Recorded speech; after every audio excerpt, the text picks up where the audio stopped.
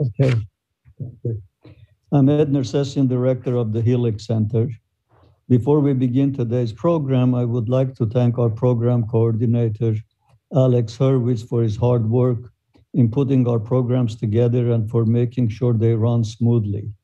Especially during the pandemic, this has required much work, and Alex has been up to the challenge. I would also like to thank Miguel Noguera of Multimind, who has made it possible for us to continue our programs on Zoom and to reach a broader audience by posting them on YouTube and our website. Today's program on placebo nocebo was proposed and implemented by Beverly Zabriskie, a member of the Helix Executive Committee, and she will be moderating the discussion. For those of you who may recall, there was a program at the Philoctetes Center years ago on this very same topic, and it will be interesting to find out how the thinking has evolved on this subject. Before turning the discussion over to Beverly, I would like to let you know about our upcoming programs.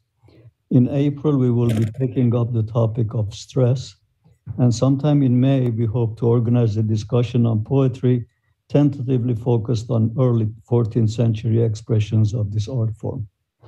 And now Beverly will introduce the participants. Thank you. Good afternoon, everyone, and welcome to the Zoom iteration of the Helix Roundtables. We are in little rectangular squares rather than in a circle, but the sensibility of the program will follow that wonderful circular exchange among persons from many different backgrounds on a specific topic. We will be 4 today rather than 5, as one of the speakers was unable to attend, Phoebe Frisson.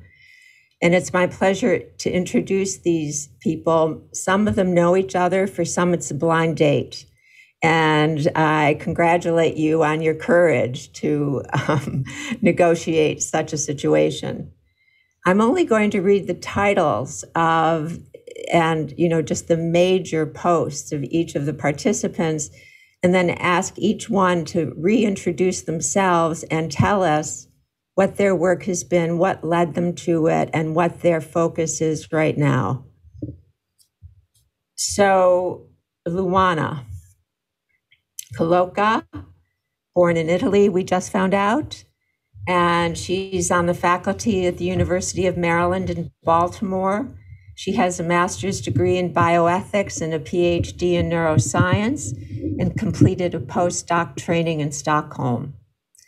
And she's going to be telling us what she is now delving into. Catherine Hall is the femme-inspiratrice of this program.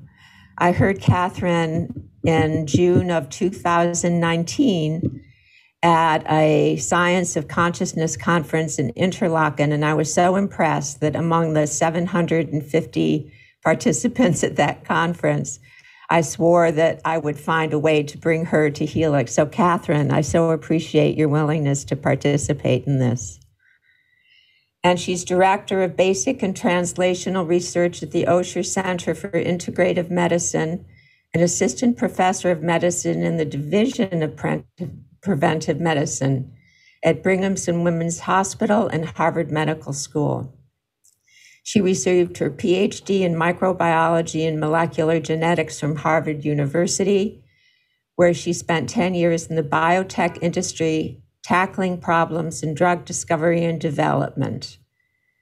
And then she became an associate director of drug development at Millennium Pharmaceuticals, now Takeda. And she will tell you what else she has done in her very full life. Gerald Horowitz is a fellow member of the Helix Executive Committee. He's assistant professor of clinical psychiatry and on the faculty at Columbia University College of Physicians and Surgeons.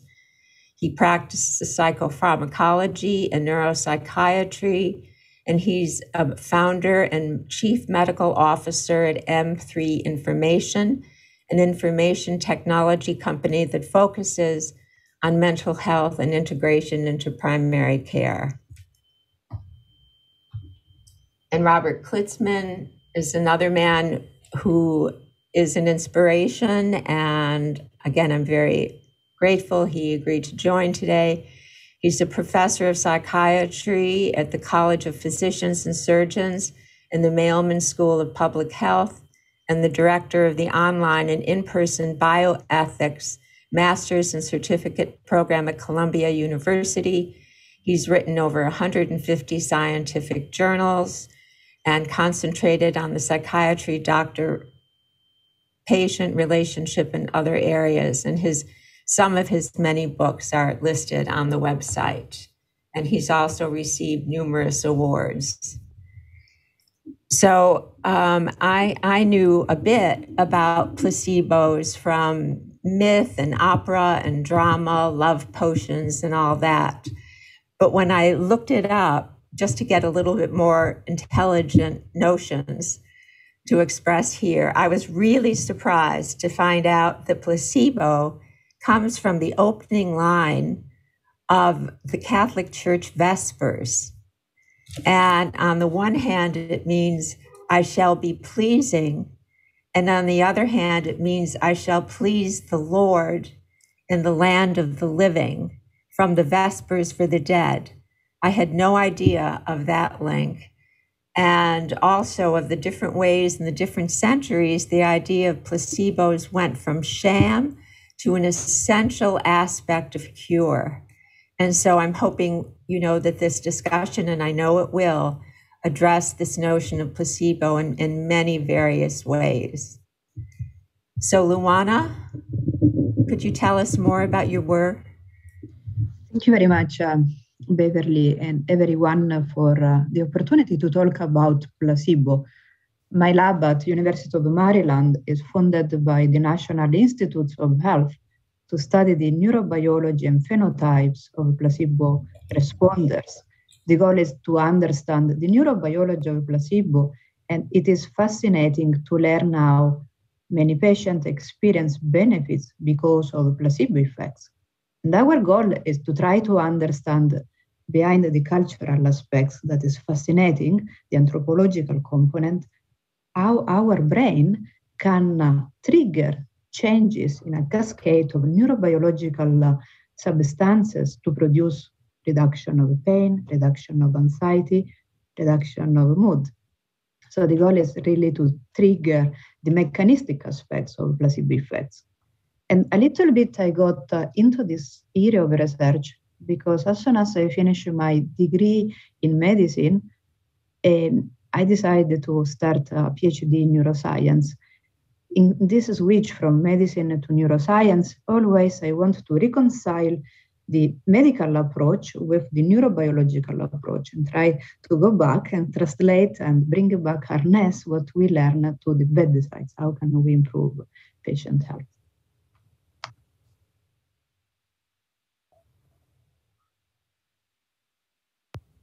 Catherine, would you tell us about your background and work? Sure. So, as you said, I'm at Brigham and Women's Hospital and the Osher Center for Integrative Medicine at Harvard Medical School and Brigham and Women's Hospital. And my focus is on understanding the genetics of the placebo response, or I should say the genomics of the placebo response.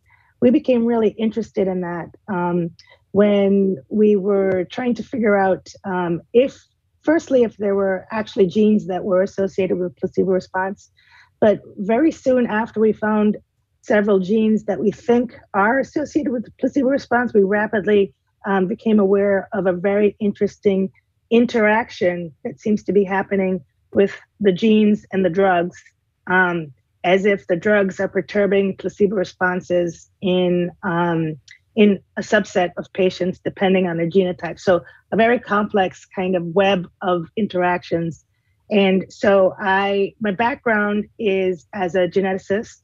And I, as you said, spent, I think a total of 15 years in a pharmaceutical industry manufacturing drugs.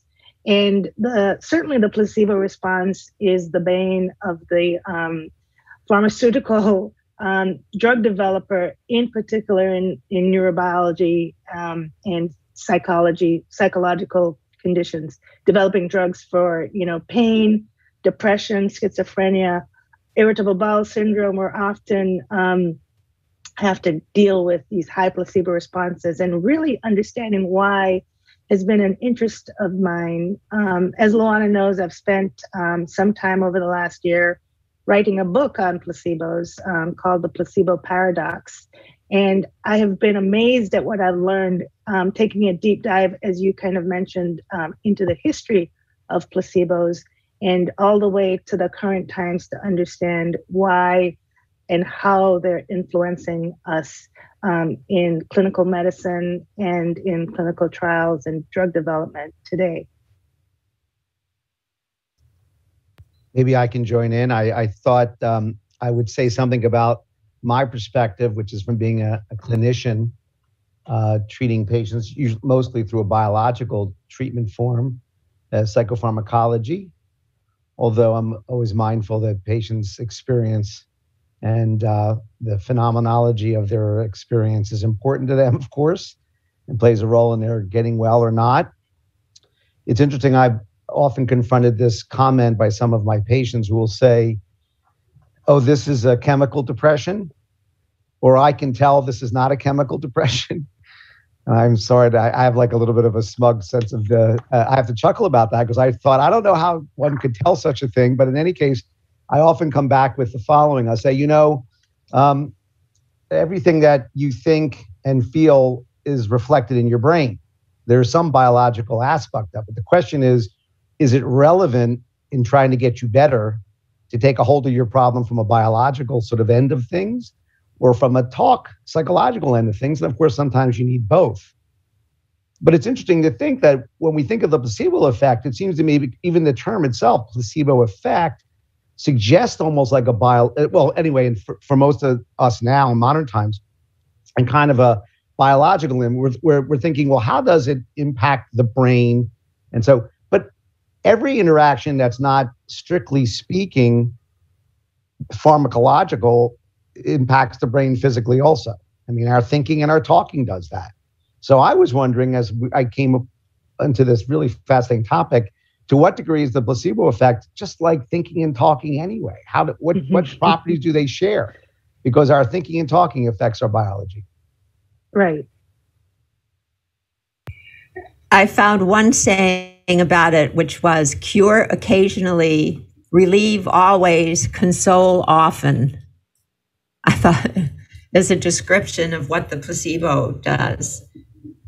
Robert, tell us about your work and the ethical implications of this. You have to unmute. Yes, thank you for the invitation to be here, and what a wonderful panel and center you have, and I'm really pleased to meet some of you and be part of it. I thought I'd talk about how I got interested in a number of areas I work on, which is closely related to placebo. And that is, when I was in college, I was deciding what I wanted to do when I grew up, as many of us do, and I was interested in the brain, but also the mind and the humanities, and didn't know what to do. So I got a job at the NIH at the Laboratory for Central Nervous System Studies for a man named Carlton Gajdusek, who just won the Nobel Prize for studying diseases in Stone Age tribes around the world and finding a number of them, particularly one called Kuru in Papua New Guinea that ended up being the same as mad cow disease. And so when I graduated college, he sent me to live with a Stone Age tribe for a year in Papua New Guinea, studying Kuru, which is caused by, we now know, a prion. The disease had wiped out 2/3 of the tribe. And so I would meet shamans who said that they could cure the disease. It was spread by cannibalistic rituals. When someone died, their loved ones would eat the person. People would say to me, this, well, always a part of my mother inside of me. It's a long story. I actually wrote a book about it called The Trembling Mountain, a personal account of Kuru cannibals and mad cow disease. But when I met the shaman, he claimed that he had cured many, many people of the disease. And I said, what's the treatment? At this point, the cannibalism had stopped about 20 years before, but anyone who had a headache thought they had the disease. And he said, I have a treatment. What is it? I asked him. We had not had any treatment for this in the US, in the West. He said, it's very simple. I tell people that for 2 weeks they're not allowed to drink water or have salt or touch a member of the opposite sex. I give them some herbs and I cast a spell on them. And I said, well, who have you cured? And he said, all these people here. And he pointed to 20, 30 people who were around me. And he said he cured them. And I said, well, have you not cured anyone? He said, yes, that one person over there who was the one person I had diagnosed with the disease. And I said, well, how come he didn't get better? He said, very simple, he didn't follow the treatment. But what struck me is how there was no treatment available. And so people out of desperation strongly believed that this disease was caused by sorcery, could be cured by sorcery. I should say one other anecdote on this. People believe that a sorcerer would take something that belonged to you and wrap it around a stone and bury it. People would hide their belongings. And so it was said that sorcerers could even just take food scraps and wrap it around from you and wrap it around a stone. And they'd dig up stones and say, see this stone here? This is the stone that killed my mother.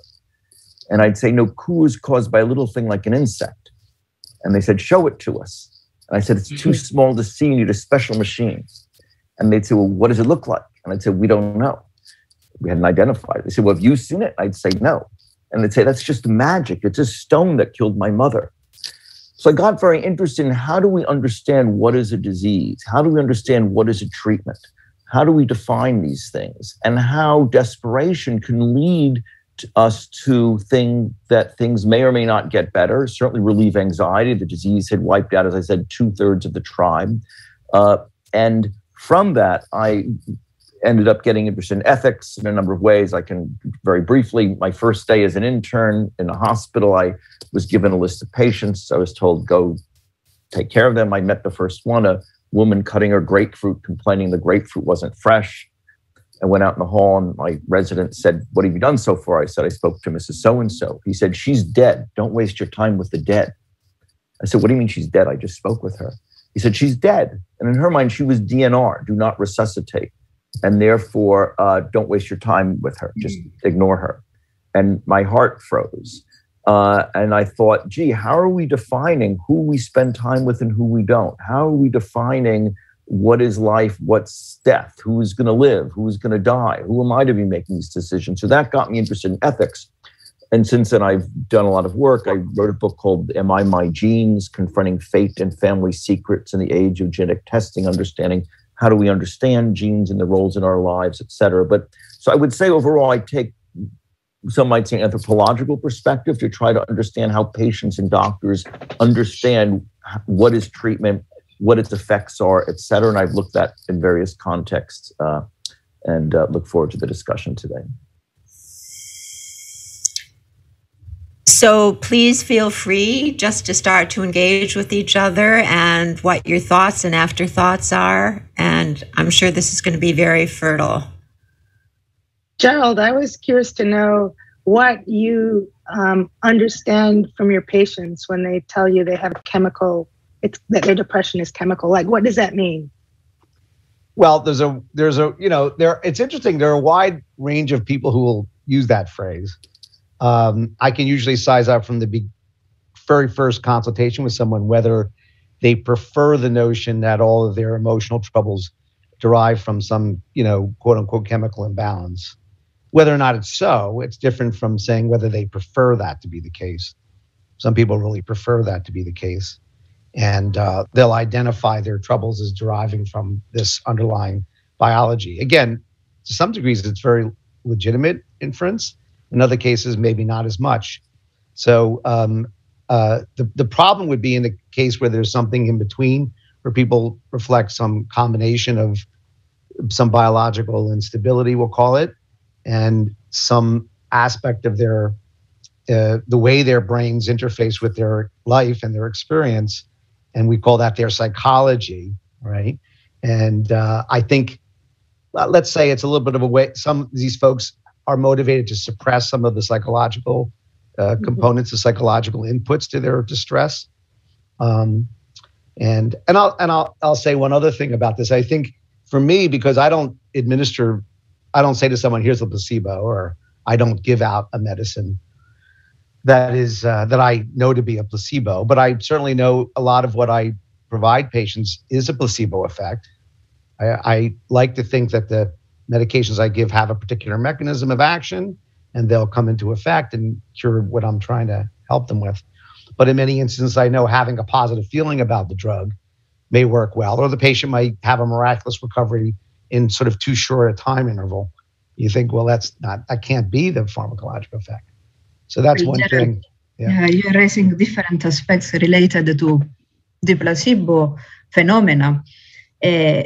Anyway, we like to think that placebos component are part of any treatment, any active treatment. If you take an antidepressant, together with the action of the antidepressant, there is a psychosocial component, that is the shamanic component. Eventually, the only patient who didn't respond was because he had the prion disease, or because of some genetic asset, like we learn from Catherine that some patients do not respond to the placebo component of active treatments, do not respond to placebos.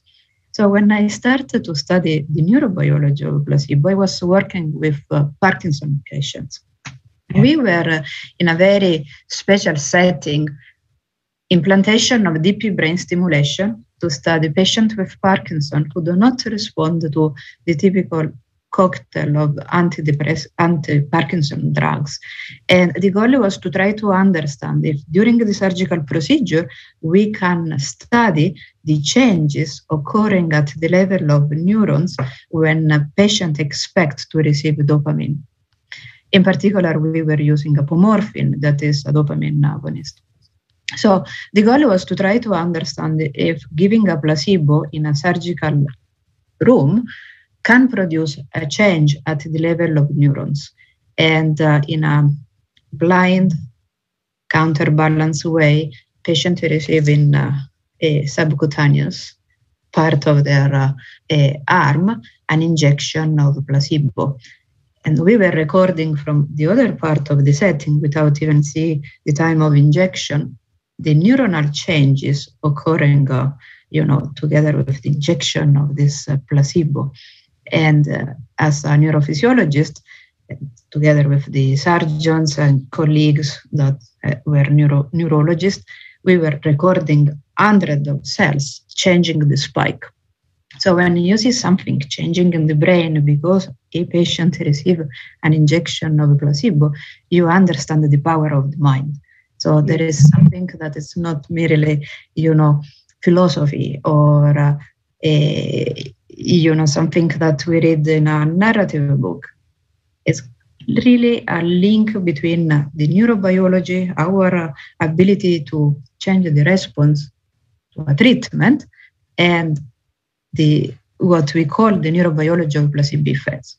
Importantly, we don't need necessarily a placebo to study placebo effects. Today, we know that there are many different treatments that we have been using in clinical setting to explore how this power of the mind can somehow either amplify the response to a treatment, for example, remifentanil, an opioid, or another drug like ketamine.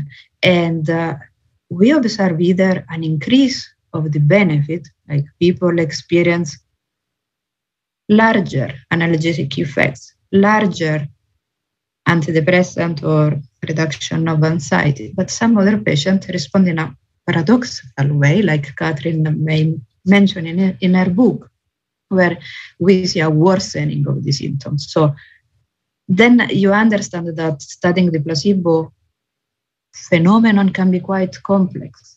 So we have patients that receive a placebo and they respond, they benefit. We have patients who receive an active treatment like an opioid and they respond as if it was a super drug, magic. But other patients, we use the same treatment, a placebo, or a pain therapeutic or antidepressant. No matter what we do, they don't respond. So that is a little bit what make me interested in, leading my team at University of Maryland in exploring these phenotypes of placebo effects. So we all as clinicians, physicians, psychotherapists, we know that there is something relevant about this interaction with our patient that triggers this sort of, interesting phenomenon for which patient improve, but what are these kind of things and why eventually they occur? And the big question is why some patients do respond and some other patients respond minimally or not at all with a sort of reverse effects of worsening. So one, just to follow up on that, and for a question for you and for Catherine, it seems to me that you, on the one hand, it might be that there are patients who respond and patients who don't. On the other hand, I can imagine a lot of factors are involved in that. So for instance, how severe the symptoms are, how much, as Gerald was saying, they think that somehow they are in control of these symptoms, or they're sort of external to one, that it's not something they have control over. Yes. What's said to them about, what kind of expectations are set up, how much of a placebo response, for how long, for which things. So is it generalizable? It seems there are patients who either do or don't respond, or I can imagine there being sort of a variety of phenotypes of, how much based on what factors, et cetera. I mean, I think it's so complicated because there's so many factors that drive placebo response. For years, we've focused on learning, conditioning, and expectation as the key drivers, and certainly they are. But now we know several genes that modify response to placebo treatment, not necessarily a placebo effect. These genes might be associated with just a natural history of the condition. So for instance, one of the genes we study is a gene that breaks down dopamine. And so we hypothesize that people with high dopamine, because their enzyme that the gene codes for doesn't work as well, that the people who had more dopamine would be placebo responders. And we did indeed find that. But is that person always a placebo responder? Can I tell them that, they're a placebo responder and change their placebo response? Can I tell them something not harmfully negative, but something like, oh, this doesn't work very well? And can I get from them a more powerful negative response, which we call a nocebo response? So are they just labile, suggestible people, or is this in the context of the condition that we studied? In that case, it was IBS, that in the context of IBS, these people are a placebo responder. One question that we like to think about is, if I do a clinical trial in depression and I find this set of people with responders to placebo and depression, if I put them, and many people have comorbidities, so this is not, an unlikely scenario. If I put them in a hypertensive trial for an antihypertension drug, would they be placebo responders there? And so I think there's so many questions, and it's such a rich and fascinating field that I think we're only beginning to scratch the surface. Indeed. And to start to address these questions, what we are doing, Catherine, myself, and many others in this area of research, bring these questions back to the lab. And we somehow try to study each component. So we use a script, randomize. We create the largest so far a database of patients with temporomandibular disorder funded by the National Institute of Dental Craniofacial Research. We have a data set of over 800 patients that came to the lab to try to understand, is severity of pain related to placebo? Do sex interfere, and sex and race interfere with placebo responsiveness? How long a placebo response can last?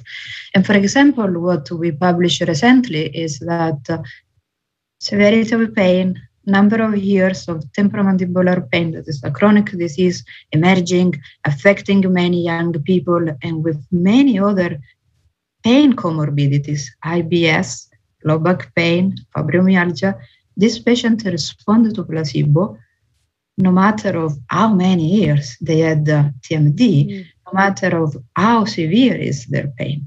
And sometimes the response that we see to placebo is huge, like 8 out of 100 on a scale from 0 to 100 for pain severity.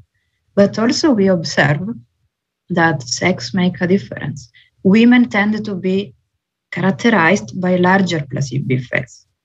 And this is another fascinating topic where the neuroscience and neurobiology of sex difference is contributing to understand why eventually women show larger placebo effects, which are the mechanism. And another aspect that we are focusing and we publish already, race. Racial differences make a difference again. We are in a special city, Baltimore, that allow us to study, a diverse population. We have over 35% of patients who are Afro-Americans. So we have also Asians and white people. When we compare Afro-Americans with white, again, we see that Afro-Americans have less placebo responses. We are diving into that now to try to understand, is this related to genes?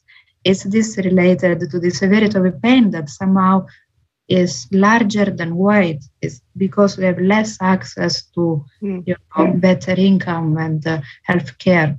So it is fascinating to see that we think about placebo as a difficult topic because has all this complexity, but at the same time, we can study part by part the placebo responsiveness.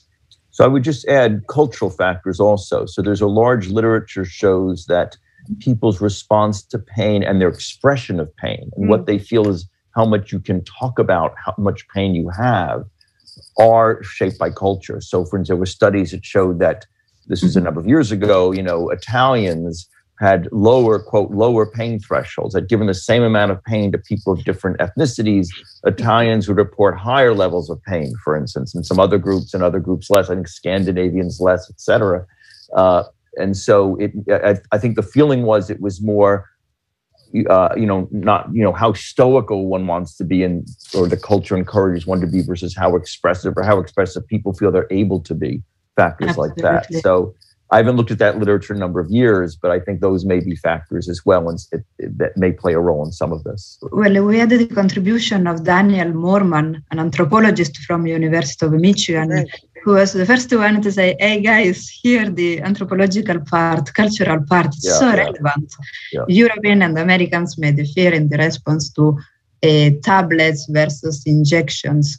And that is fascinating. And again, in this large cohort of patients that we are studying, they are very kind because we invite them several times to the lab and loyal to our studies. We start to explore our cultural background, if they were, somehow Italians, Asians, Chinese, or Americans, how this may change placebo effects. I can't say too much because we are working and we didn't publish that.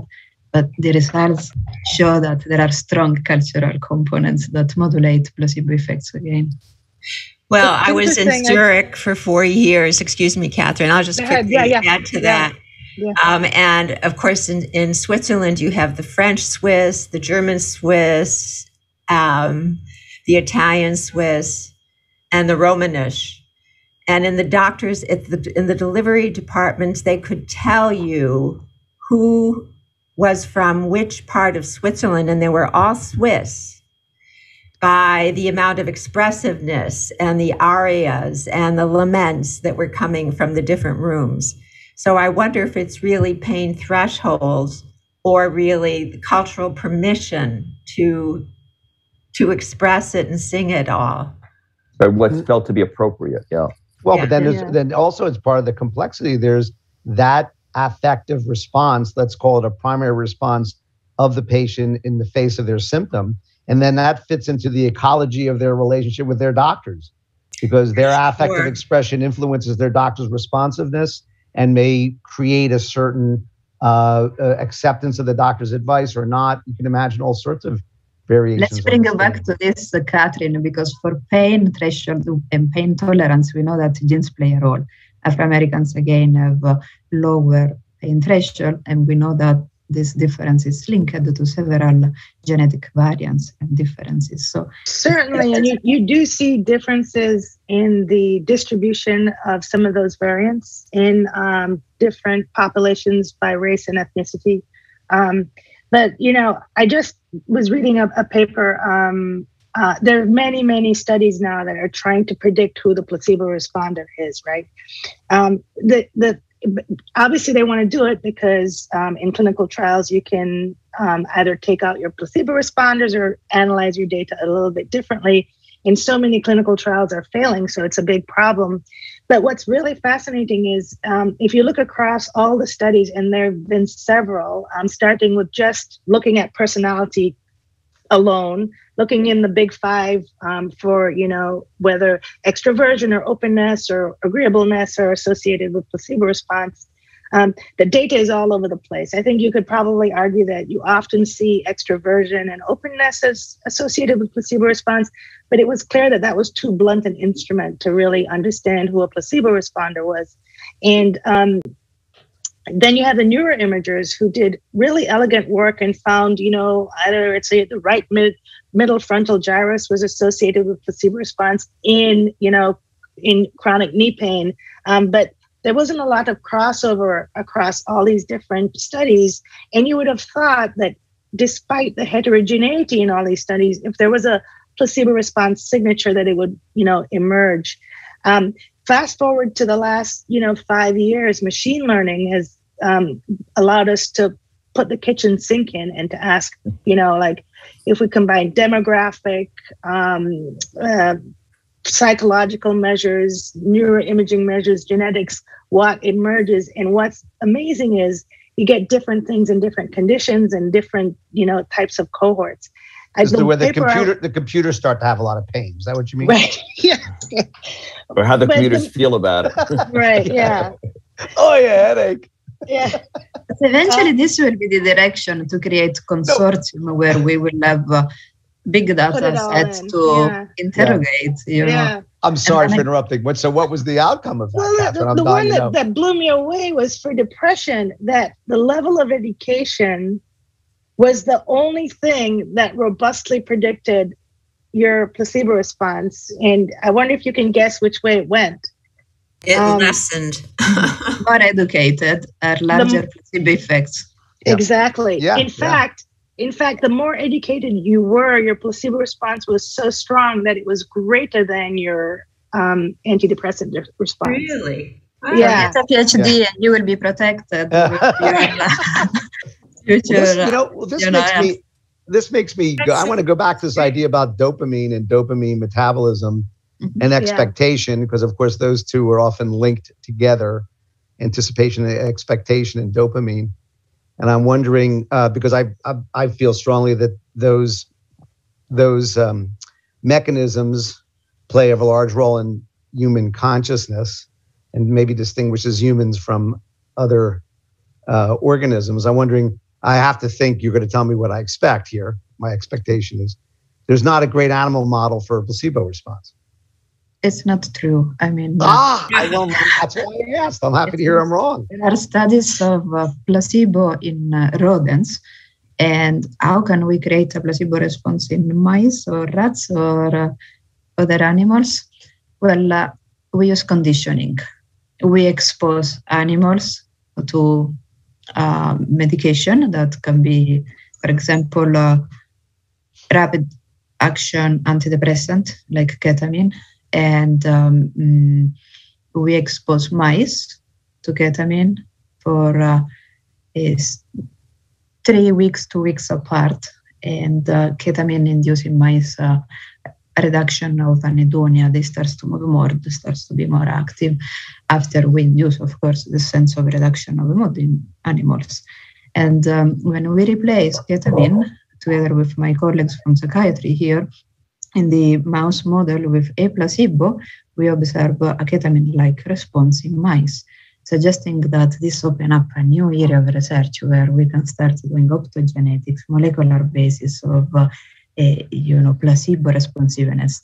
And when we engage more people to study animal models for placebo, I think we then can really understand more and more about this phenomenon. The beauty is that animals respond to placebo. And of course, we can't tell them this drug is powerful, you will feel less pain, just because we don't know their language. It's our limitation, not their language. So, but definitely we can use learning mechanism and conditioning to create conditioned response and placebo effects. It has been also showing pain with both acute pain and neuropathic pain. We had someone in my lab who recently finished her PhD who studied fentanyl in rats with a model of trigeminal pain, again to explore placebo effects in rats. So and Catherine, in the studies that you were mentioning, do you tell the patients that they're receiving a placebo? And I'm interested in what the ethic is of whether you tell a patient or not. And Robert, you must have put a great deal of thought into this. So could you give us a sense of that? Yeah, there's a whole new field, of course, nothing's new. If you go back in the literature, you'll see it pretty early on, where it's called open label placebo therapy, where you tell the patient that it's a placebo. And strikingly, and I think about 10 studies now, they're small studies, we've seen pretty impressive effects where people actually get better. But the key thing here is, think about it, right? Firstly, the assumption that if you're on the active therapy that you're going to get better is what creates the bias, is what creates the expectation, is what creates the placebo effect. So if you change the script, so you tell the patient what I call the truth about placebos, which is that placebos work sometimes in 33% of people. That some people who have taken placebos have gotten better, and they've gotten better for quite a long time. Let's try the placebo in you and let's see how you respond. That's a very different thing from saying, I'm really sorry, but you might get randomized to drug or you might get randomized to placebo. So it's creating a realistic but positive expectation about placebo can actually influence the outcome. And we've seen now in IBS, in depression, in chronic low back pain, in several conditions that are, functional pain syndromes. You can see this enhanced placebo response with open label placebo. What's interesting is you don't see it in wound healing, and you don't see it in places where you wouldn't expect to see it. Placebos don't work to fight COVID. Placebos don't work to fight cancer. I mean, they might reduce your stress, or they might help you feel better, but they're not going to stop the cells from spreading. So I would say ethically, and there's a number of interesting ethical questions here that come up. So the physicians, I think, should not knowingly deceive patients, right? Patients have a right to know what they're getting, what's involved, et cetera. That being said, obviously, patients may benefit simply from, quote, the placebo effect of, here's something that might help you. I think, and studies have shown that about half of doctors say that they give placebos. Interestingly, there are variations also by geographic region in the United States. So doctors in the South are 50% more likely to say they give placebos to their patients than doctors in the Northeast or the Midwest, et cetera. But I think what happens is, my own view is that a lot of holistic medicine draws on the placebo effect, reflects a placebo effect. Vitamins, for instance, for the average American, I think, are largely, I would argue, in part, the placebo effect, at least for many, many people. And why do you argue that, Robert? I'm just curious, and I hate to cut you off, but I really just think I want to ask you to explain the basis of thinking that vitamins are placebos. Well, let me first finish the point, then I'll answer your question if I can. My overall point on that is that there are over-the-counter holistic remedies that are sold that I think work. People say they work. And I think a lot of that for many, many people is by placebo effect. And so I think what doctors can do ethically, and answer your question, Beverly, is rather than saying, I'm going to deceive you, give you a placebo effect and say it's a real something, I think doctors can say things like, many patients benefit from over-the-counter remedies, from vitamins, et cetera. And to answer your question, Catherine, data show that the percent of people who actually have vitamin deficiencies is very, very low. So not more than a handful of percent of Americans actually have vitamin deficiencies. And so the data, as I understand it, on use of many, now when I should say a few things. One is, there are placebos, and we mean different things by placebos, right? So that's a whole discussion, what we mean by placebos. Over-the-counter holistic medicine, we mean many, many things. Certainly, there are some people who have vitamin deficiencies, but the average person who takes a multivite, my understanding of the data shows that they don't have a vitamin deficiency. Just if you look statistically, or certainly a huge percent of people who take a multivite, vitamin C, for instance, my understanding is the data shows that except for the placebo effect, vitamin C probably does not have an effect on the common cold, but we like the placebo effect. Obviously, there is, people with anemia, et cetera, may have folate, other, B12 deficiencies, et cetera. Yep. But I think for a lot of vitamins out there, vitamin C, a lot of things, and certainly, if you look on their various TV shows, drink raspberry juice, this is going to help cure your cancer. There's a lot of over-the-counter remedies for which I think there are, I would say it's basically placebo effect for people who feel that it's helpful. Obviously, St. John's wort, there, acupuncture, I think there's studies that show that it may have some effectiveness, et cetera. But I think there's a lot of holistic treatments out there that where the placebo effect is what's going on. And I think that those are things that a lot of doctors can have their patients take or encourage that might be helpful. For instance, where it's not the patient. Something we are talking about two separate aspects. About 10 years ago, we all realized that many physicians prescribe vitamins, antibiotics, and antidepressants, and this is documented in the literature as a tool to evoke placebo responses. And this is, from a professional and ethical point of view, of course, not right. So we realized that many treatments are merely suggested or prescribed to please a patient or to make patient respond because of the power of placebo effects.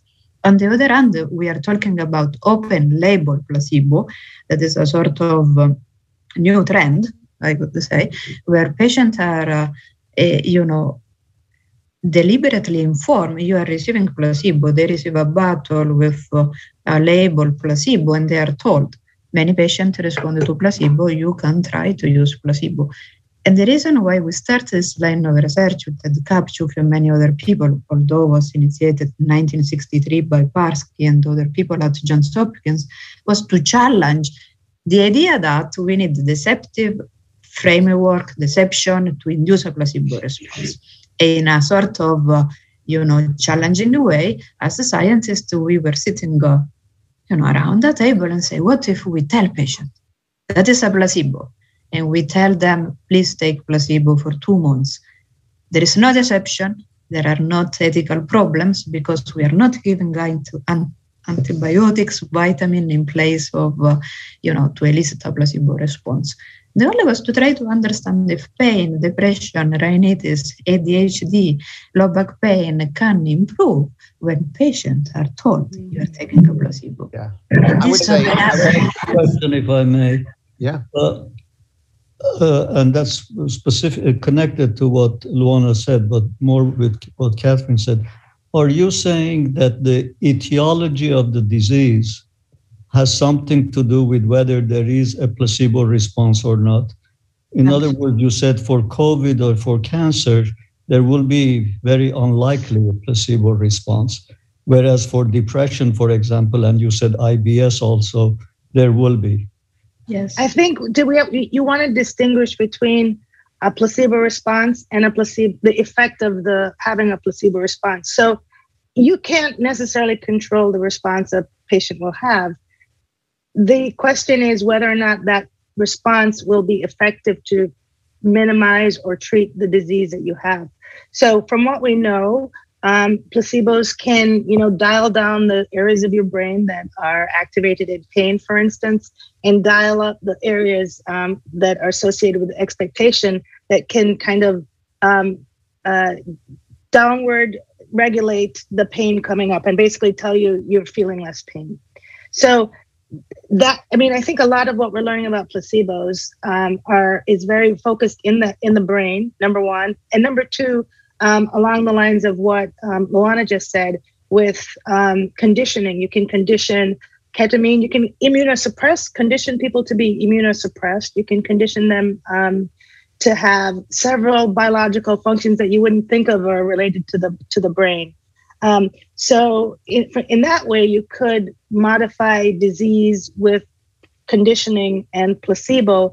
But for the large part, we don't really think that a placebo response, whether it's autonomic, whether it's immunologic, whether it's endocrine, or whether it's, in the brain, is going to stop a virus from, replicating in your body and doing what viruses do. So I think from that perspective, we don't think that placebos are effective treatments. And we certainly saw in what transpired in the last year and a half that no matter how much we wanted some, drugs, no matter how much we believed, say, that chloroquine might be an effective treatment for clonidine.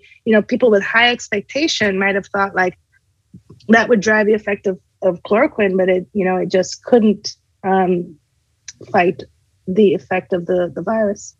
And I would say too, I think that those conditions in which, for instance, stress or pain, or it might be seen as sort of somewhat more subjective symptoms are involved, I think may have more placebo response also. But that extends to, I would argue, even things like cancer, for instance, placebos could have an effect, I think, because we know that anxiety and depression, which are affected by placebos, can in fact also exacerbate, harm one's immune system, impair one's immune system, and exacerbate things like cancer. So it may be that there are even, quote, more medical diseases may also be affected through those kinds of mechanisms. This is a fascinating aspect if we think about awareness of symptoms. So if we think about pain, unless you have a genetic disease for which you can't experience pain, you know what pain can be, or good mood, or allergic reaction, or itching, or fatigue from a cancer. Any symptom that we can perceive consciously and we have awareness of, we can modify with verbal suggestions and expectations. But if I tell you your cortisol is going to increase, you don't know what is cortisol increase. Or if I tell you your interleukin-6 is increasing and you have inflammation, what IL-6 increase means to us. So we can't change things that we can't access consciously with verbal suggestion, with the power of our beliefs. But if we do a conditioning, like the mouse model that I mentioned before, we can change the release of IL-6, interferon, and many other substances in the body. Right. I was about to say that it seemed to me that the nervous system on the one hand, and then the immune system on the other, which are both very complex, probably the two most complex components of our biologies, are the sorts of areas where placebo effects can make a difference. And it's interesting that they do process more, let's say, than maybe the lining of your stomach might. Let's say they do process. I mean, of course, the lining of your stomach also processes information in some sense, but not in a way that I think information in the immune system does. Speaking of the stomach and interleukins, there was a really fascinating article out of Nature about 2 weeks ago talking about IBS and this problem of the patient who develops a lot of pain after almost every meal. And it's interesting because I think it ties into a lot of both nocebo and placebo issues, and namely a lot of these folks who suffer from chronic pain from meals go through the trouble of trying to isolate what it is in their diet that might be causing the problem. They'll remove gluten, or they'll remove meats, or they'll remove, and a lot of these folks end up, and this, the article reflected this, some of them end up chasing their tail because they just simply don't seem to be able to identify what it is that's causing their trouble. They'll rotate diets and so forth very carefully and come up with nothing. And in this study, which was in rats, they found a mast cell release that was unique in the rats who had that model of sort of postprandial after meal pain disorders. And so then along with that, the release of these interleukin, the inflammatory cytokines, and they found that blocking that effect reduced it. And so, but what happened in the fact is that, speaking of the stomach having its own information processing, that somehow the release of the mast cells was in response to, it was tagged almost any meal they happen to just have. So it's almost like the mast cells started to associate itself with the meal of the day, let's say, and created a response that they could block with the appropriate agents. This is interesting because it could have been a nocebic conditioning, kind of going back to what Luana was saying. You could imagine that there could have been an incidental coupling between something somebody ate and pain, somebody ate in pain, and now you get this generalized effect. And so it's almost as if, cognitive behavioral therapy or some other, non-chemical intervention is what is called for. Well, I wanted to ask one more thing about, if I understand correctly, in the classical placebo experiment, the classical way placebo is used, the person doesn't know that he or she is taking placebo. In the open label, they know they're taking placebo. The second one becomes very close to suggestion and becomes close to, what we used to do in the old days, hypnotic suggestion and just suggestion. Whereas the first one, the person is not really getting any suggestion of any kind. They think they're just taking the medication, unless they consider the medication itself a suggestion. So I wondered what the thought is about that. Well, I think the first case also has suggestion. If I say, this is a medication I'm going to give you for your fill-in-the-blank depression or Parkinson's or something else, you're thinking it's going to help me. And ethically, there is a literature about a concept called therapeutic misconception, which is, it turns out that even when in research, we tell people, look, you may be on placebo, a coin is flipped, or whatever. When you ask people, how is it that it was decided that you're going to get this drug that you're now getting, this what pill you're taking, they'll say, well, the doctor decided that's what's best for me. So I think for most people, when they see someone in a white coat in a hospital, give them something, even if they know it's 50% chance it's placebo, they will think it's being chosen to make themselves better. So I think those kinds of expectations get set. Absolutely. Are different kind of expectations. I mean, in the context of randomized clinical trials, we know that we introduce this concept of therapeutic misconception to account for the desire to get better, the desire to contribute to advanced science. And the open label placebo is something intriguing because we tell patient it's a placebo. And we think that merely taking a pill may contribute to a sort of conditioned response where patients, although they don't have specific beliefs, I may get 50% of chance that I am in the active arm for this trial. We set the expectation to 0% of getting an active drug. You just receive a placebo. And probably the action of taking a pill may trigger a conditioned response, again, because we know what is the action of a pain therapeutic, and subconsciously, but I'm very careful in using this term, we may trigger body responses that we learn through our life. I bet if we provide the open placebo to children that didn't have yet the experience of being treated, may have a different meaning unless we say less candies, So again, there is the complexity of our cognitive functions in interacting with our body response, and this connection, at the level of autonomic system, brain system, and immune system that can help to understand the variety of placebo effects. Although I would just add to that quickly that I think some of it may also be due to the ecology. People of feeling helpless and going to a doctor's office, even if they're told this is a placebo. I went and saw the doctor. He said, I'm not dying of cancer. He seemed, or she seemed hopeful. I think those kind of interactions may be part of why an open label placebo may work is, the doctor listened to me. There was a connection. He likes me or she likes me. There's a relationship. I mean, I think those elements perhaps might play a role.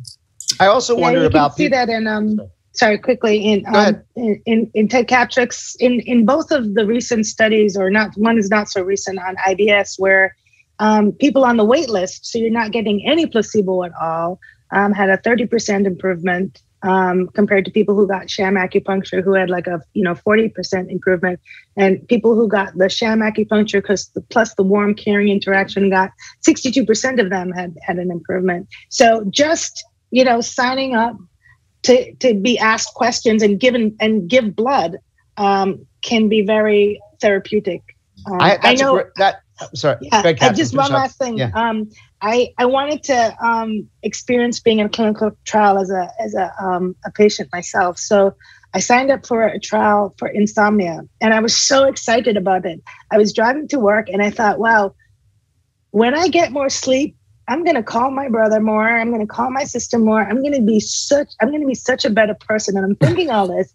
And then I'm like driving, I'm in traffic, and I said, wow, I'm just going to call my brother right now. Yeah, that's great. So I called him, and he was like, why are you calling me? I'm like, oh, wow, I haven't even gotten in the trial yet. And already I've dealt with my insomnia. And ironically, I never got in the trial because I was, I had too many exclusion criteria. But you got cured anyway. Tell us, please, you're sleeping better. I'm sleeping much better. It's great. What you started to say, Catherine, was a great segue when you jumped in just a second ahead of me. But I was thinking about something I think is related. This is when you mentioned that people on the wait list do better. 30% of them do better. What I find in my practice, because I see a lot of treatment refractory patients, they've been on a gazillion antidepressants typically, and sometimes other meds, but they've been on a gazillion antidepressants, one after the other. And they come to me and they're a wreck. And I typically try to, in a careful way, do a little bit of a washout, take them off the meds as best I can. And that often really helps a lot. Not always. Sometimes you have to build it back up. But my point is that I think some holistic treatments, and I wonder whether this actually occurs even in some placebo, the placebo arm of some studies, just removing people from treatments that may have been having pernicious effects, because a lot of them they're looking for research help because they're refractory, right? So I wonder in how many cases you've removed this. I know firsthand a case that I saw of a woman with very severe depression, like I just described, on lots of antidepressants for a couple of years, just doing miserably. And she went away to some sort of holistic spa-like place, and they withdrew her from her meds, and she did really nicely. And she thought it was all of the treatments they had provided to her, including a lot of holistic treatments and such. And that may be that they helped. I'm not that much of a skeptic about it, but I formed the idea that had to do with withdrawing her from the medicines. Sure enough, she had a recurrence of her depression, and she went back, and she didn't do very well this time. She went back taking no meds and arrived in a depressed state. And she came to me, and I said, look, I think what happened was you got better largely because you weren't taking treatment, and they rid you of all those negative effects. And now you've had a recurrence, and we have to get to work on it in a more active way. And it worked. It ended up working. But so I'm wondering how much removing those, pain medicines, for example, when they don't work, especially for chronic pain, and they typically don't very well, they cause a wide range of horrible side effects that really reduce a person's quality of life. So I wondered about that. I was going to ask, by the way, Catherine, your book, The Placebo Paradox. Luana said, I can imagine several paradoxes we've been talking about. One is but Luana mentioned one early on in her initial remarks about that some people placebo actually hurts them or something. But I was wondering what is the paradox? Is that the paradox you're focusing on, or others, or all of these? There's so many. What's the plural, Beverly? You might know the plural of paradox. Is it paradox? Paradoxes. Paradoxes. Yeah. There's so many. For instance, there is actually a thing called the placebo. I think it's actually the placebo paradox, where people, like, if you do the math on the difference between drug and placebo, it's supposed to be additive. Drugs and placebos are supposed to be additive, but several people who don't respond to psychiatric meds and who do respond to placebo basically mess up that math. And so there's a formal term called placebo paradox. But I think there's so many paradoxes. There is this paradox of people who don't respond when we think they should respond. There's the paradox of it should be additive. And I apologize for jumping on you with the vitamins, but that's kind of my, I'm passionate about vitamins. And it's interesting. I want to say why, because I think of vitamins as drugs. Vitamins are drugs that we were unable to demonstrate that they were better than placebo in clinical trials. But there's so many natural substances that when we purify them, like, willow bark from the tree, from bark from a willow tree is where we get aspirin, for instance. Statins are extracted from the mold, like the green mold on your bread is where we get statins. So there's so many of these natural products that are actually drugs when we purify them. And then we can demonstrate, or actually a lot of them are grandfathered in, but when you really try and test, vitamin E, maybe not so much vitamin B, vitamin C, we can't see a difference between drug and placebo. But my work has shown that genetically, there's subsets of people who respond to vitamin E, for instance, and another subset that are harmed, or I should say do worse with vitamin E. And then this subset that responds to vitamin E does worse on placebo. And the subset that does worse on vitamin E does worse on drugs. So basically, on placebo, basically, they cancel each other out, is what I'm saying. And so you never see this difference between these vitamins and these drugs. And I would argue that there's so many drugs now that if we took them back through a modern day placebo trial, they would probably fail. And so, I think that this is an inherent paradox in how we understand and how we project onto what we think is real medicine and what is actually, holistic, or is a vitamin, or what we see as effective. I think there are paradoxes everywhere. If I can just respond to that, great points. Sure. Thank you. So, so clearly there are strong pharmacological properties in many natural substances, right? So, lithium's a salt, and as you mentioned, there's poisonous plants out there too, and beneficial plants, et cetera. That being said, the holistic medicine industry is a multi-billion-dollar industry in this country. I don't know if it's $10 or $20 billion. And I think that for most people, and you see, natural vitamin stores, et cetera, I think certainly for a lot, I would hypothesize for most, but not for all patients who go in there, what they're coming out with is going to be more placebo effect, or I would hypothesize would be a lot of placebo effect, not from whatever they're buying in the GMC vitamin store, the natural, holistic medicine store, that actually it's a physiological effect. But I think the work you're doing, it's to tease these out, is extremely important, and look forward to seeing the results. I wanted to ask also your opinion about a specifically timely thing, which is, over my practice for the last couple of months, the major thing that people talk about in relation to their bodies is the effect of the vaccine on their bodies. Some have absolutely no side effects. Some have very violent side effects. Do you think there's an expectation factor in that? Or do you think it's an immune system issue? Both. Well, Catherine? they may not be separate, though, remember. Yeah, exactly. Right. Yeah. And, Luana, you're working on this, right? So you might have yes, a we're working intimate. on our expectation and the side effects to the vaccine, and also people who may not want the vaccine. There is the huge case in Europe of AstraZeneca just now. So definitely the immune response and the way we respond to the same trigger, in particular the vaccine, justify different experience of side effects. Some people may be extremely fearful, anxious, and this can amplify the perception of side effects. But also some people may have the COVID, and they may have an amplified response to the vaccine because there is a memory, immunological memory to, the SARS-CoV-2.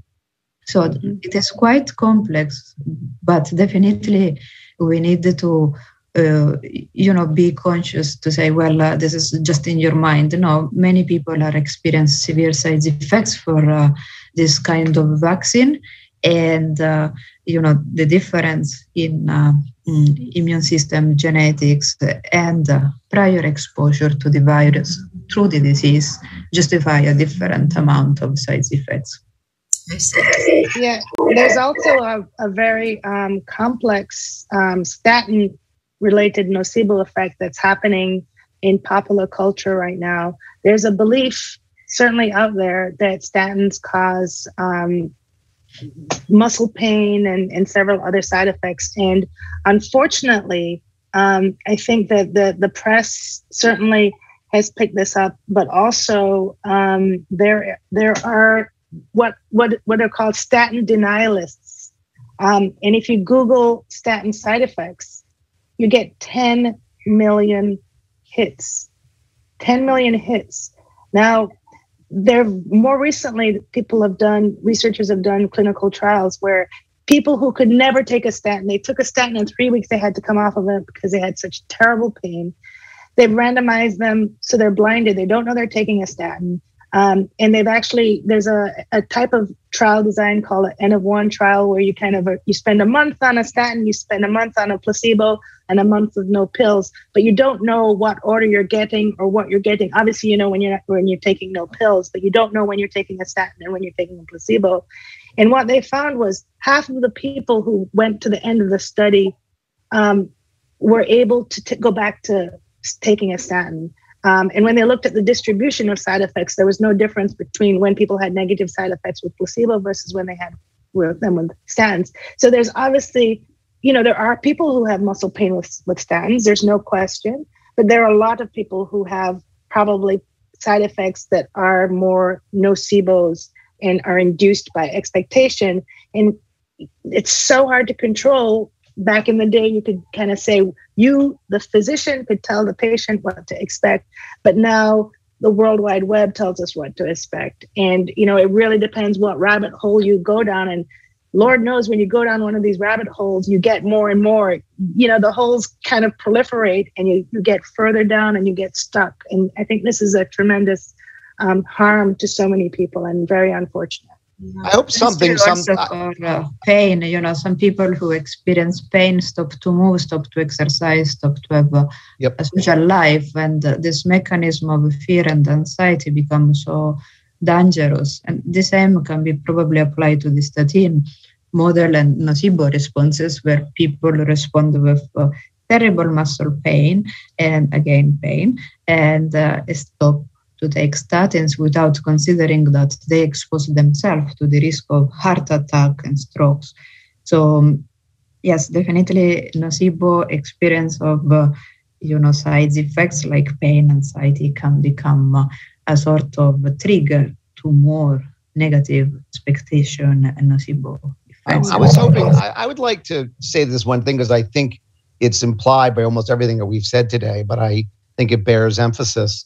I mean, I know, again, as a clinician, when I hear a lot of complaints about a lot of symptoms, and some of them even seem a little bit hard for me to account for, but I never think of it as being like, quote unquote, in someone's mind. I always think there's some mechanism that's a physical mechanism that's accounting for this, whether or not it's based on their body's reaction to expectation or to some incidental property of the drug that triggers a nocebo effect, for example. I never think this is some sort of mentalistic, something in some mental realm alone. I think of it as being something that's triggered, and it's important to try to figure out why. Why is this happening to this person? So the important thing is that when we observe these negative behaviors, negative expectation, negative outcomes, it is much more difficult to erase and remove this kind of responses than a placebo response, positive outcome. Mm-hmm. And we study in the lab why this happens, which part of the brain is involved. So probably from an evolutionary point of view, we as human beings tend to respond in a more aggressive way to negative events. And this somehow help us to prevent dangerous situations. But when this become chronic, of course, it become part of the disease that we have difficulty to handle, at least from a symptomatological point of view.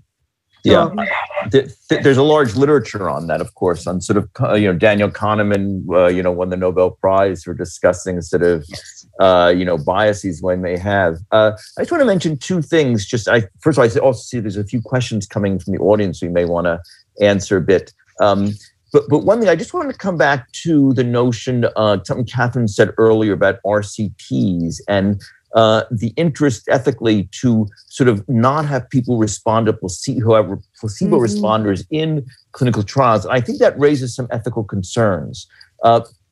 So I think what you mentioned is, and I think you're speaking about other drug companies out there that are doing this, there's a concern, a lot of RCTs aren't working, as you're saying. I would contend a lot of RCTs aren't working now, but more did in the past, not because there's more placebo response in the world now. That's not what you were suggesting, I know, but because there aren't as good drugs, perhaps, right? And so the problem with eliminating, if I can just finish for a second, the problem with eliminating placebo responders in the study is that in the world, when the drug is then approved, there are, in fact, placebo responders. So you do, in fact, want to know how good a drug is, if I say this is my new drug, against placebo, because in the world, that's what's going to happen out there. So I just think that raises a few questions in my mind, just to put it out there. I think this has a bearing. It's not straight on subject, but there was just a report from Cambridge University study that LSD microdosing is thought to have a large placebo effect. Do you have any opinion or knowledge about this? And Catherine, you're smiling. I think after that we should go to the audience. Yes, we will. Yes. Yeah. Briefly, in the literature, there is evidence that placebo responses in randomized clinical trials are larger compared to what we observe 15, 20, 25 years ago. And one of the reasons is our marketing. We invest much more in marketing. We are good in, social media, in coloring our drugs. So I would be still optimistic on the drug development. We do develop new drugs. We do well as physicians and scientists. The problem of placebo responses becoming larger and larger is also because we do better with engaging in this therapeutic doctor-patient relationship. And another thing that we don't do so well yet, bring in the mechanism and the knowledge of placebo effects into the randomized clinical trial methodology. Why do we use still as gold standard the additive model that Catherine mentioned a little ago? We have better tools, we have better designs. And from Harvard, we have colleagues like Pav and some other people who suggest, let's change the design of clinical trials. The comparison between placebo versus active drug cannot be enough, cannot be just, the solution to say this drug works or not. So we need to think in a more creative and smart way how we design a clinical trial for this disease, because if we study the immune system, it's different than studying schizophrenia. So, and we still apply the same clinical trial design to any disease, no matter which is the etiology. What would you suggest? Well, we should go ahead, but I want to say, I can talk about pain. That is my area of interest. I mean, we know that there is a huge influence of expectations, and still we don't measure expectation when we do clinical trial. We know that sex, race influence, the therapist, race and sex, or trialist make a difference. We know that genetic assets change. So if we know all these things, why won't we start with a collection of saliva for DNA with powerful assessment of sociodemographic prior experience of unsuccessful pain therapeutics, and do a better job in design a clinical trial and account for all the variables that at least we know. We don't know that yet.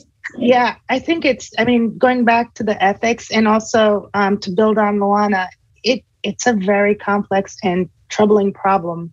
I think that we are stuck on the double-blind randomized placebo-controlled trial, and we do need to rethink it. But in looking at what people have proposed, even FABA's new methodology has hit problems with demonstrating efficacy, being more effective than the typical randomized clinical trial. So it's not a simple problem to solve. And I do think the ethics that Robert kind of raised is super important, because think about it.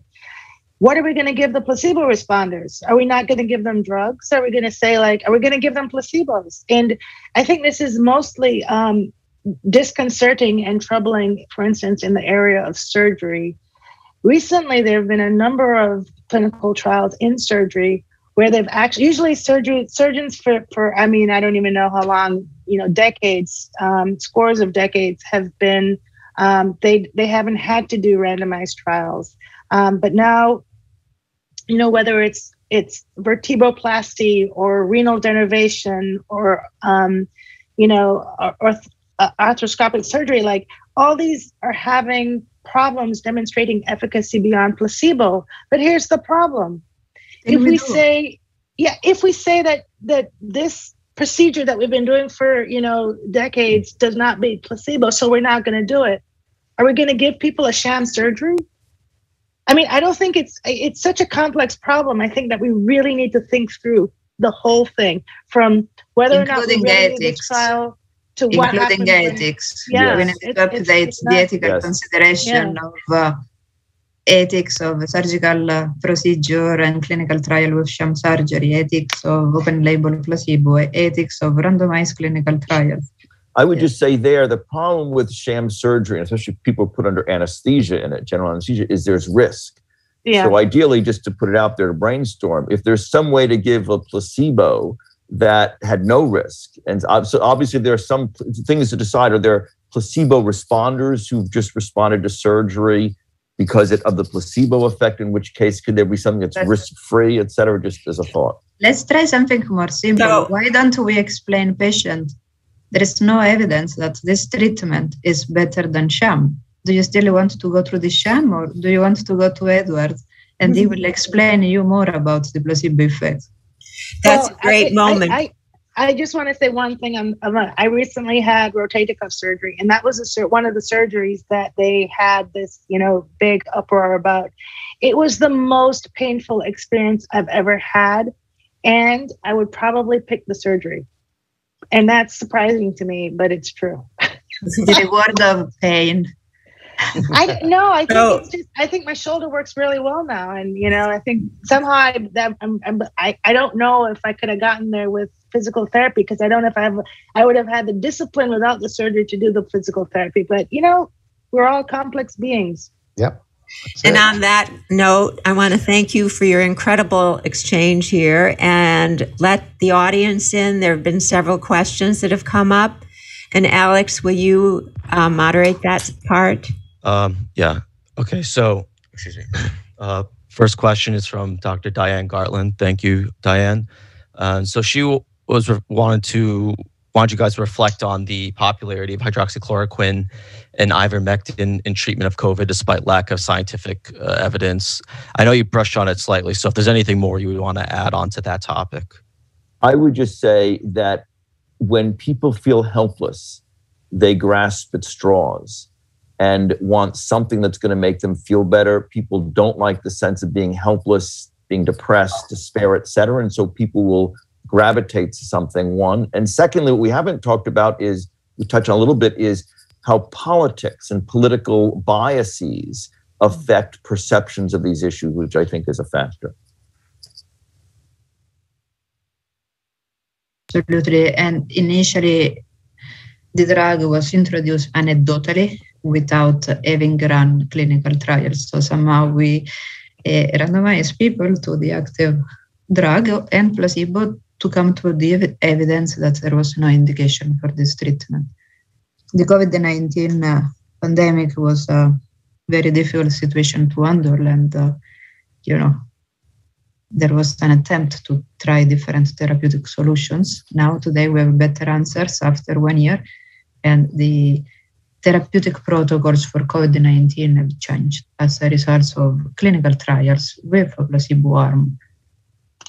I think there's also a pernicious sort of anti-medicine narrative out there that goes something like this. Doctors don't really want to look at certain evidence because that's not the way they're trained, and they are biased against certain approaches. That's sort of a little bit of this. That storyline came a little bit into our previous president's narrative about hydrochloroquine. That doctors didn't really, weren't taking these anecdotal reports seriously, and they sure should. Why are they being so pig-headed about it? that was the sort of part of the narrative. I would say that reporters in situations like this have also a responsibility to educate lay language people, to remember Absolutely. the basis and solid knowledge instead of models and somehow media spread example that can convey false information. Okay, can I go on to the next one? Yep. Okay. So this is a question I had to formulate for this commenter on YouTube, and I'm only speaking with this level of disrespect towards him because he showed no respect to any of you. And so I think he brings up some points, but I just want to point out that to listen to this for an hour or so and to then come to the conclusion that none of the people here know what they're talking about and that they have no model that satisfies you, I think is shows more about you. You're a professional medical, you're a medical professional, Dr. Kenneth Garcia. I did more work looking into you than you've done into any of these people. And so I'm going to form this question for you because you seem unwilling and unable to do this. And I think also to use buzzwords in either no context or even with the context you provide that shows that your model is just as simple or even stupid. I think I'm only saying this because of what he wrote. And I think you're a grown person. You write a question out without resorting to these insults. And so that being said, we'll move on. Well, look, let's just try to bring in some of the concepts he brought up because maybe you can reflect on it in a way that with the proper context. So he was curious about the effects of complex social theory on the placebo effect. And then he talked about CNS hierarchy, central nervous system hierarchy, and nonlinear processing and with regards to effects in placebo. So do you guys have any comments to give there so you could satiate his obviously complex model that exceeds our human experience? Go ahead. Complex social theory. Yeah, Luana, do you want to talk about, I think there are some very sophisticated models that are emerging and are very interesting. One of them is the Bayesian brain or predictive error processing. And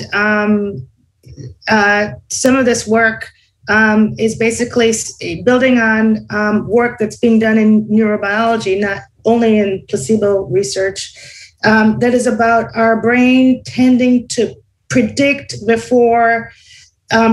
it's going to see or experience, and then taking the information from the experience and basically integrating or averaging that information to create the experience that we actually experience. And so some of this predictive, the Bayesian brain theories have been applied to placebos, in particular, for instance, into open label placebo, to say that we have a preconceived notion of what to expect when we get a pill. The new information that's coming in to say, like, this pill is a placebo, but you might want to try it. And then there's this kind of synthesis of these two in which the person might reinterpret an experience of feeling better because our symptoms are basically fluctuating over time. So, for instance, if in a moment that I take the pill, I'm like, oh, I'm actually feeling better, then I might revise my prior and have a new hypothesis of how I'm feeling. And that might get revised continually to the point where I'm having a quote unquote placebo response that's ameliorative or positive. And Luana is a much more of a neurobiologist than me and might want to comment on this, these theories that are in the field now. Again, I like to refer to animal models. The reason why we can study placebo responses in animals is because we somehow can simplify the placebo effect to a prediction of future events.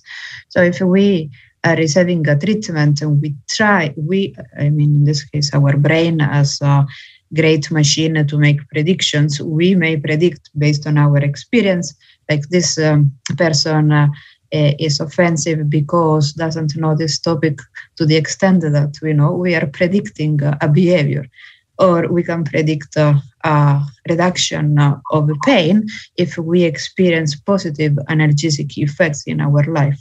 So it is complex when we apply Bayesian modeling in general to symptoms, but there is an effort by different labs to use the prior experience, current experience, and expectation to predict placebo effects.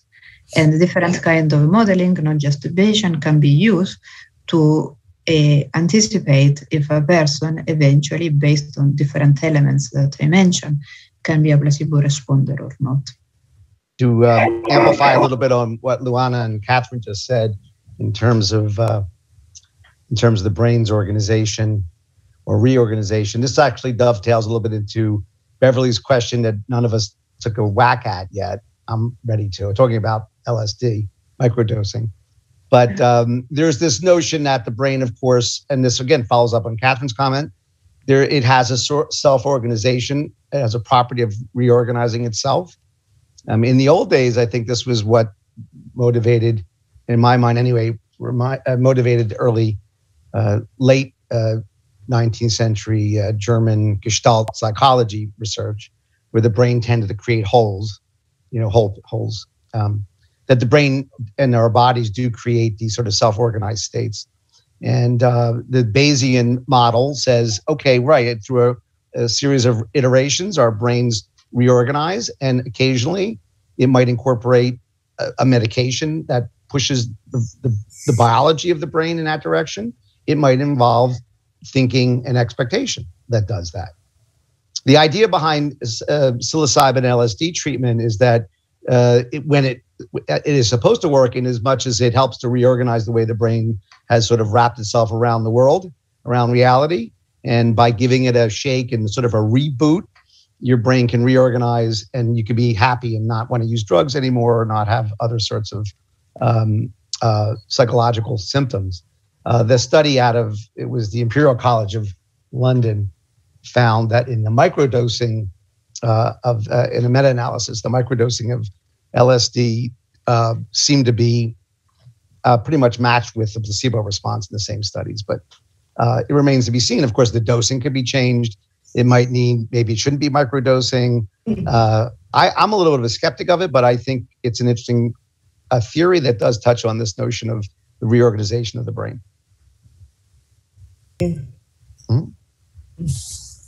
Okay, and apologies, I meant to say complex systems theory anyway, but I only did this because I gave him a chance and I thought it would still try to get to these topics because I think they could add something.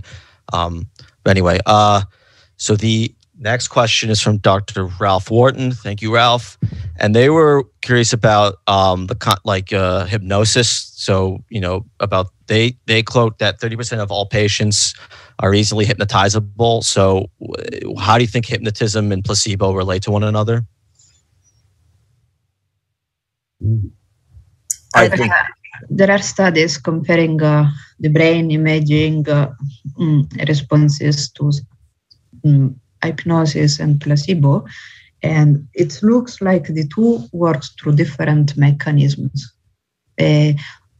Again, when we explore the brain responses, we may see different mechanisms for things that from a symptomatological or behavioral point of view looks like something similar. So hypnosis is strongly related to the suggestibility, how much people can be suggestible. There are studies that somehow show that placebo responders tend to be also more suggestible. However, when we look at the brain, how things can change under, hypnosis versus placebo responses, the two seems to work through different mechanisms, at least when we talk about pain. Dr. Wharton will be a discussant in our stress roundtable in April. So thank you for the question. So okay, go on to the next one. So this is sort of two birds with one stone because Sharon Gold and Jocelyn Diaz asked questions in a similar vein, but I think put them together, they could be quite interesting. So Sharon asks, is religion/belief that God will make it being, fill in the blank, better, the ultimate placebo? And then Jocelyn, in a similar vein, asks, do you believe that spirituality plays a part in one's illness and cure? And do you believe that one can receive miraculous cures through dreams?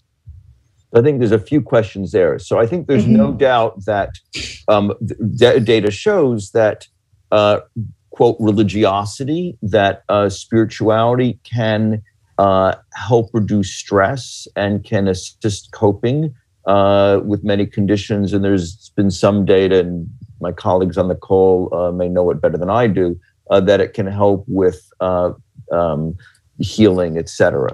I think one difference is that for many people, religion and spirituality involve social supports also.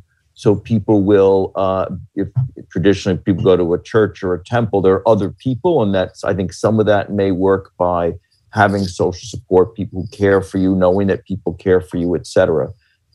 So those are some initial thoughts. There's also Myrna Weissman's group at Yale, was at Yale, now she's at Columbia for a number of years, shows that there's actually differences in the cortex among people in resiliency to depression. Those who are, quote, have some religiosity, it could just be spirituality without religion per se, that there's actually differences in the cortex associated with that may be involved. Somehow we can compare, again, sorry for my approach that is very, neurobiological based.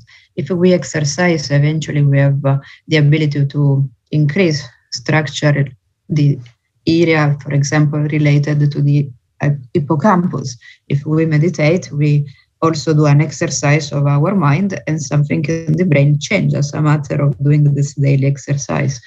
Spirituality is somehow different than placebo effects. We are talking about two different things. Placebo effects is somehow our expectation about receiving a treatment and perceiving an outcome improvement. Spirituality is more related to our beliefs or faith, how much you believe in something that is independent than the process that we would describe as placebo effects today. I think one thing that spirituality does is it gives people a sense of meaning and hope also. So I think the notion of hope may be a common denominator potentially. And it also addresses the emotions with music and ritual and sort of costume and celebration. So that stimulates some kind of sense of really having experience, which is what many people mean when they say something meaningful. Am I really having an experience?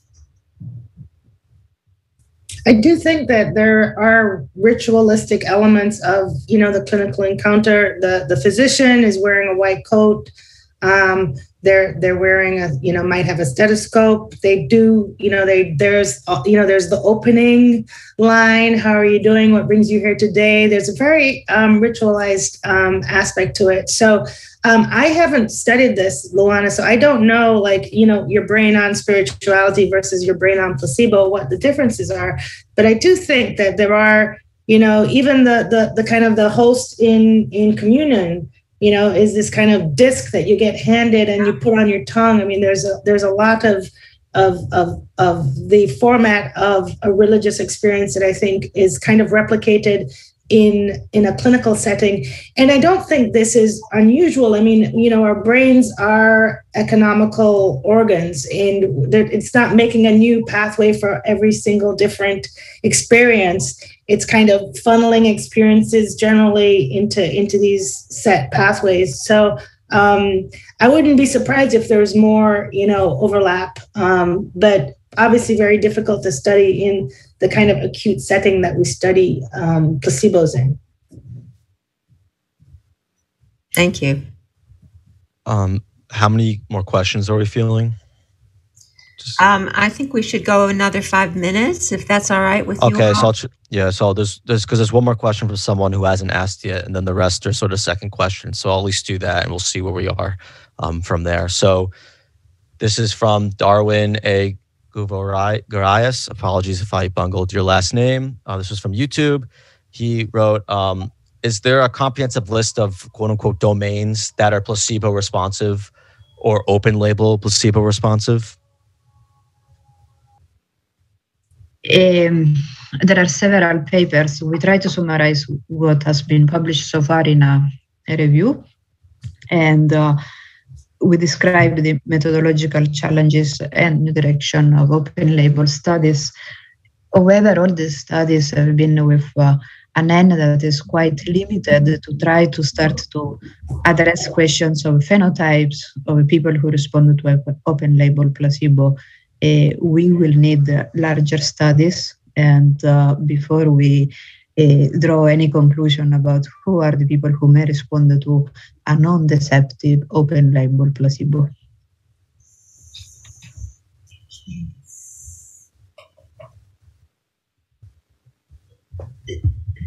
I think we made some comments earlier about whether, or at least I did, about how whether immune and CNS diseases may be at least among the things where there's more of a response, but not exclusively. And I also know that within the realm of sort of psychotropic meds, there's a lower placebo response to OCD, as far as I know, in most studies, and also to psychosis. And it's not complete, but there's a lesser response that's been pretty consistent. I would say overall also, I mean, diseases, conditions for which there are placebo responses, I think within mental health disorders, there's a disproportionate number. And I think part was Luana's comments earlier that it's when one, quote, mind, however you define that, is aware of the symptoms, there may be more of an effect. Yes. Mm-hmm. Well, this has been a wonderfully rich exchange. I really thank you all for participating. And I hope that your communal experience here is having more than a positive placebo effect. But if it's only a placebo effect of talking to others with the same interests, I'm happy that we could provide some of it and how much you provided for us. So thank you very much. Thank you for having us. Yes, thank you. Wonderful. Thanks, everybody. Thank you.